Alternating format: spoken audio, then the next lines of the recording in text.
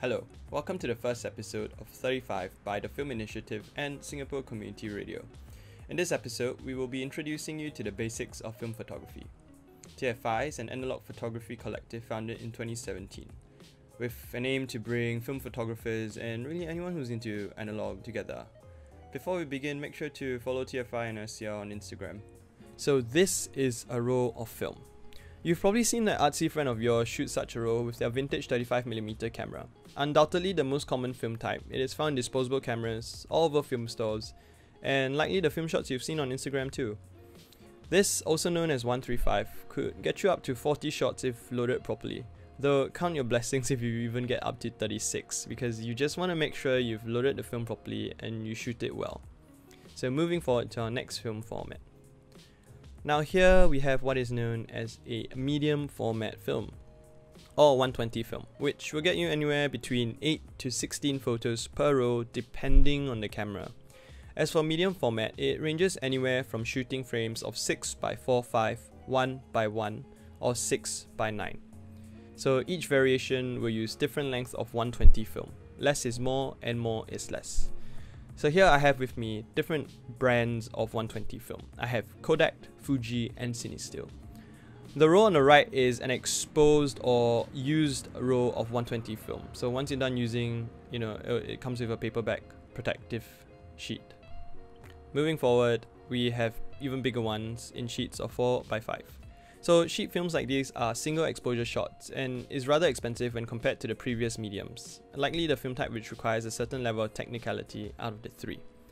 So films are basically a sheet of plastic layered with light sensitive chemicals that will capture an image when exposed to light.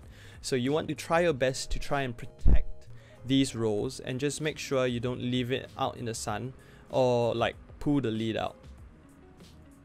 Part 1. The film. So over here we have a 135 film which comes in a can called a canister to protect it from light rays. So all the light sensitive plastic is basically reeled inside this canister. 120 film comes wrapped tight with a paper bag to cover it from light. So instead of the metallic canister, it comes with paper. And now moving forward, we have the 4x5, which uses a magazine. So the 4x5 sheet needs to be loaded into this magazine using a duck bag. And then from there, you are ready to shoot. Of course, more complicated. So these here are colored films, also called C41 processed films. These is how they come packaged in, and as you can see, it's 35mm and your 120 box. Now these will produce photos of color evidently when you shoot them. And now, moving forward, these here are black and white films that will not capture any color at all, as the name suggests. Here I have variations of 35mm roll and a 120 roll that has already been used up.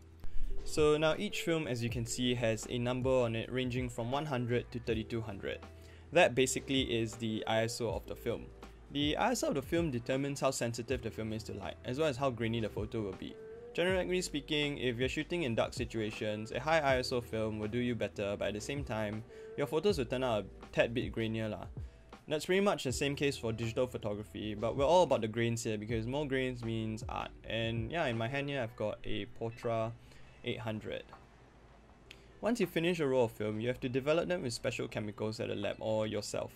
After that, you have to get it scanned or printed to see the image. Film, when scanned or printed, has a great dynamic range. There is a considerable amount of room for error, so if you shot at the wrong settings, most of the time you'll still be able to salvage your photo. To simply put, overexposing films will result in color shifts, whereas underexposing will result in more grain, both of which can sometimes be beautiful. Part 2. The camera. This is an analog camera. You need an analog camera to shoot film. Analog cameras come in many different shapes and sizes, so let's go through the types you'll most likely come across when you're shooting film.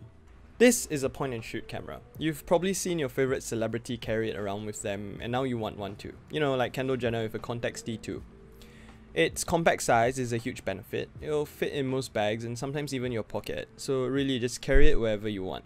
Compact point and shoots are also suitable for those who are just starting out. Not only is it cheap, but it also has auto exposure, so load it up with a roll and you're ready to literally point it and shoot whatever. But with many point and shoot film cameras, image quality and general reliability is traded off. But then again, it is convenient to carry, and personally for me, it's something that I always have, so I'm always ready to capture moments when I need to. Next, you have your single lens reflex cameras. Single lens reflex cameras has more controls for you to worry about. So most SLRs allow you to adjust your shutter speed, aperture to your liking. SLRs have a light meter built in to determine how much should you set your settings to get a correctly exposed image. Depending on your camera, you would have to either turn the dials yourself to match the light meter, or your camera will automatically do it for you. So just double check and ensure using your camera manual that you're doing it right. And primarily what 35s are really great at, for me at least, is that I like to use it to shoot black and white film. And the Leica R4 is a very nice example of a very functional camera and an easy to use SLR with optics that is probably one of the best, but I shoot with it, so I might be biased. And mainly, I would normally use Ilford black and white film on my Leica R4s, so yeah, it's something that you can consider and do experiment with shooting different kinds of film because color and black and white are different. So here I have a 120 roll.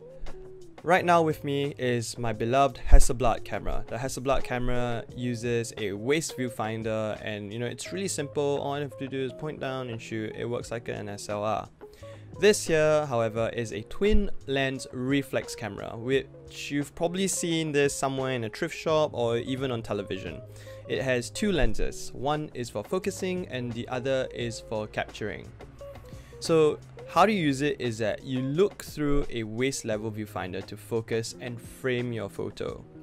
TLRs use medium format film. Your photos will appear in a square format, so this is what we call 1:1. And since it is medium format, film grains will look finer and the colors will look somewhat better than 135 film. Last but not least, you have the classic rangefinder film camera. With me here is the Leica M6. So rangefinders have the complete functionality of a single lens reflex camera, but with less bulk and an iconic design. The size of these cameras make it perfect for street, travel and documentary photography. Legends like HCB, Gary Winogrand and Nick Art are prolific users of rangefinders, and personally for me, I shoot film with a rangefinder. Famous pictures like Muhammad Ali's and the V-Day kiss were all taken on a rangefinder camera. So as you can see, it's iconic and it's a design that has been proven and tried and tested through time since way back before you were born. When it comes to the price, this is relatively more expensive than the rest. That is partly because of the fact that rangefinders are built with a more complicated mechanism than the rest. Part 3. Loading, unloading, film. So now that you are familiar with the basics of analog photography, we're going to show you how to load and rewind a film roll properly into a point and shoot and SLR. If you're using a point and shoot, the camera will do most of the advancing and rewinding for you, as you'll see. Loading and rewinding the film are the most important steps in analog photography, so get it right and you'll be happy with your photos, screw it up and you'll waste a roll. So let's start. Firstly, you're going to have to open the back of the camera. On most cameras, the latch can be found on the left part of the camera. The latch can be the rewind knob itself or as a separate latch found at the bottom or side of the camera, so please check out your manual. Make sure there is no film inside the camera before loading. Now put your film inside like this, and then you pull the lead all the way to the other end of the camera. Slip it right into that slit right there on the take-up wheel. So make sure the sprockets catch on the gear.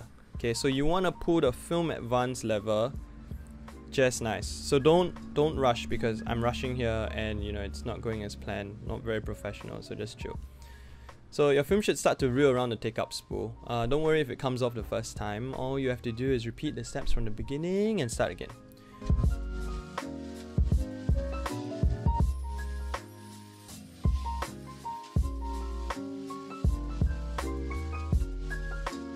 Once the film is wound up on the take-up reel, close the back of the camera, advance the frame till the counter goes to 1 to know that you're loaded correctly.